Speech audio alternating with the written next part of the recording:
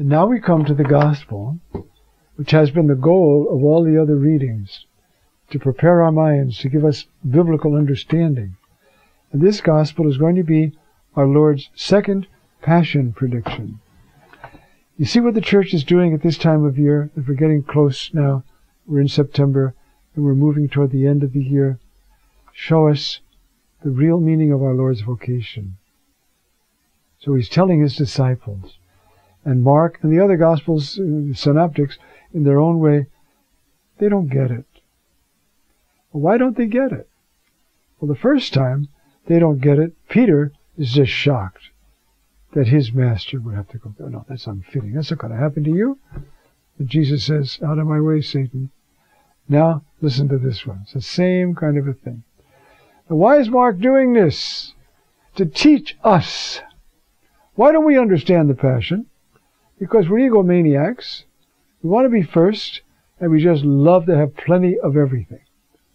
So we don't understand the Passion. Okay. They left from there, that is, they were up in the north, and began a journey through Galilee. But he did not wish anyone to know about it.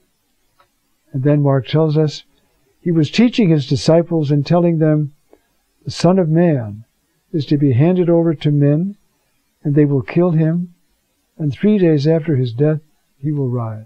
He's telling them. And he's right there. And basically they love him and trust him, but they just don't get it. You see? But they did not understand the saying, and they were afraid to question him. Why? Because he might really mean just what he says. And they don't want to hear that. See, we all don't, folks. You see how the saints are changed by the Lord? All they want is to be like Jesus.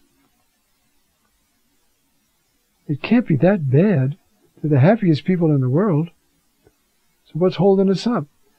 You read these Passion predictions, the Passion of Jesus is a shock to us. It's a scandal to us. And our Lord is not blaming us, but he's inviting us to try to penetrate to another level of love and understand him and understand the love with which he went to his death so that we could be eternally with him. So, but they were afraid to question him. So they came to Capernaum. And once inside the house, for Mark, most of the serious conversations take place inside the house. He always mentions that. He began to ask them, what were you arguing about on the way? Now, this is a winner.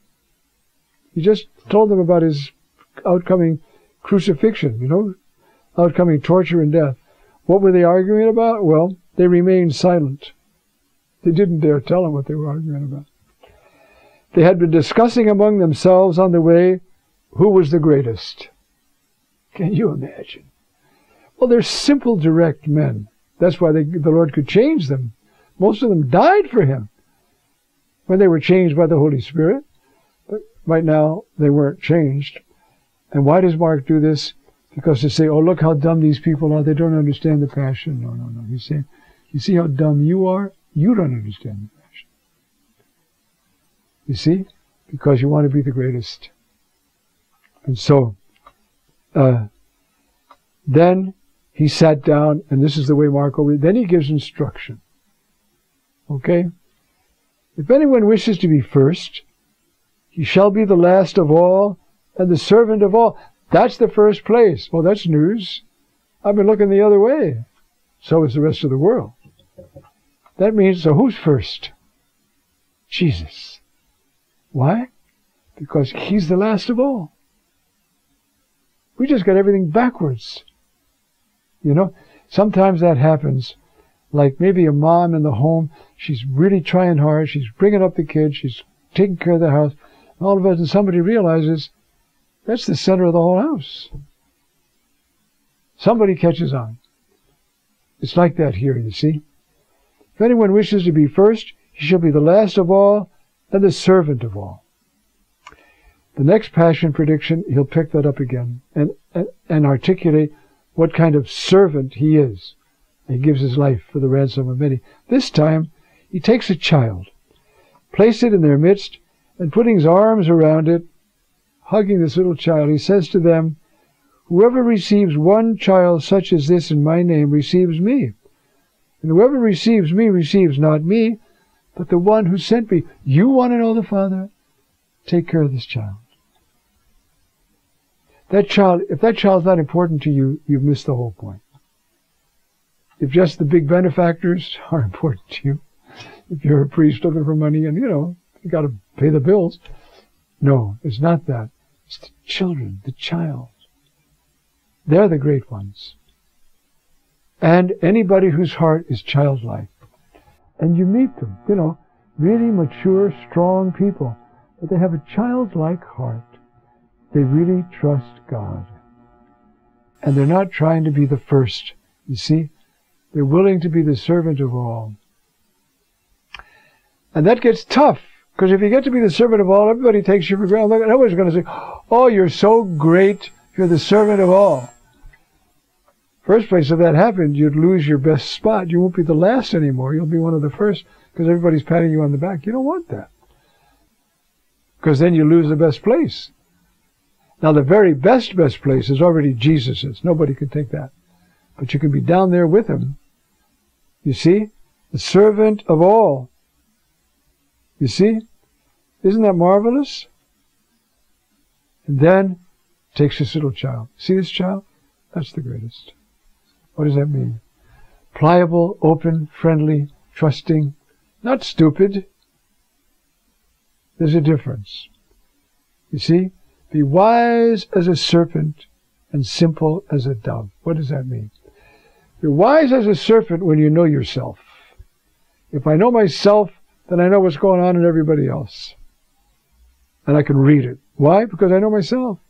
This guy's lying, this guy's ambitious, this person's sensual, this person's whatever. How do I know that? Because I'm all those things. And I recognize them. You see? So, wise as a serpent means deep self-knowledge. And simple as a dove, but I've experienced the saving power of my Lord Jesus Christ, so I can go out and be truthful and non-protective and not worry. You see? That's wise as a serpent and simple as a dove. You see? Is that hard? Oh my gosh, yes. I mean, it's hard because we're frightened. If I get down there and be the least of all, I may have to stay there. Well, of course you'll stay there. That's the best place. What you're looking for, as we all are, we go down to the least of all so that we'll get a promotion. And the Lord is saying, you don't understand. That's the promotion. Now you're there with me. Look, for instance, maybe we'll look together at the letter to the Philippians. The Philippians were one of his favorite communities, okay? But they were, having some power struggles, believe it or not. And so he starts off chapter 2 saying, look, where's chapter 2 start here? If there's any encouragement in Christ, any solace in love, any participation in the Spirit, any compassion and mercy, complete my joy. This is one of his favorite communities. By being of the same mind, with the same love, united in heart, thinking one thing, doing nothing out of selfishness or out of vainglory, rather humbly regard others as more important than yourselves. Whew. We have a hard time doing that, just waiting on line for the cafeteria. You see? Each one looking out not for his own interests, but for everyone else's interest.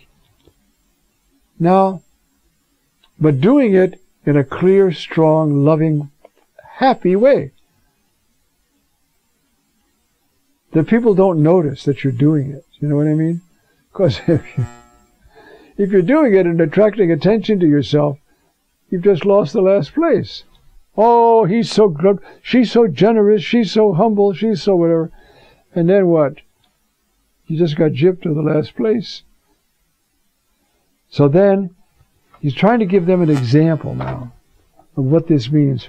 This is what's called Paul's system of teaching. We call it A, B, A. He makes a statement, then he says something else which throws light on it, and then he goes back to A and sheds light on A in the light of B. We're going to do one now. If you look at the one in 1 Corinthians on the Eucharist, you see there's all this big shot, little shot, who's sitting where, and then he tells the institution of the Eucharist, this is my body, this is my blood. I'm pouring my life out for you. That's the model. That's the way you live in community. This is the same thing, but said with other words, you see. This may be a hymn he wrote, but anyway, it goes like this. Have the same attitude that is also yours, that is also in Christ Jesus, who though he was in the form of God, morphi tou theou, means the nature of God. He's God. He's walking among us, but he's God. See, he did not regard equality with God something, and then the word there means brandished about, you know. By the way, folks, I'm God, you know. How dare you ask me these questions? How dare you put me at the end of the line? You don't understand. I'm God. Shape up. He never did that, did he? We do it, and we're not God. That's what's wrong with us. Isn't that just what James said? Where do all these fights come from? Everybody wants to be first. It's amazing how we can be so stupid. When he tells us over and over again, you want to be first? It's down there. And then 50 years later we die, and he says, come, my friend, you lived your life the way I did. Come now, sit on your throne. You got a throne now. Okay. So rather, he didn't consider being equal to God, you see, this arpagmon, this thing to be clung to, brandished about. You know who I am? Rather, he emptied himself, taking the form of a slave, coming in human likeness, and found in a human in appearance. I mean, we're all trying to get out of the human condition, and God came into it. We want to be so rich, so powerful, so immune from being hurt, so whatever, that we're the boss. Nothing can touch us. Well, it's impossible. The only one who could have done that is Jesus, and he's the very one who took the last place. You see how nuts we are? He humbled himself, becoming obedient to death. He obeyed the Father right to death. Death on a cross. Because of this, God greatly exalted him and bestowed on him the name. What's that name? Adonai. The name. That at the name of Jesus every knee should bow, of those in heaven, on earth, and under the earth, and every tongue confess what? Jesus Christ is Kyrios. Now we can look and say, the one who humbled himself, who hung on a cross, who died in agony, he's God. And he's one of us. I want to read that, if I can find it quickly, Isaiah 45:24, if I can find it. You see, he's talking about, now every knee shall bow, every tongue confess, in one of the most monotheistic, I hope I have the right place. Yes. By myself I swear, uttering my just decree, and my unalterable word.